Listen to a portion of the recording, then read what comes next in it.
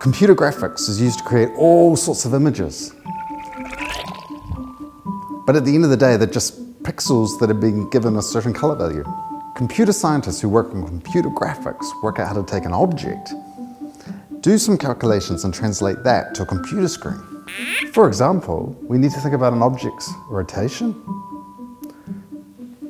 its position in 3D space,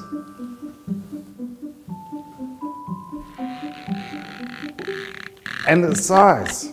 This also involves specifying colors mathematically and working out what objects should appear in front of others,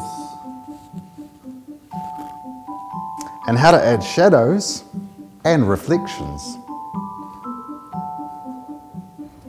Even working out which pixels to use to draw a circle or a line isn't that simple.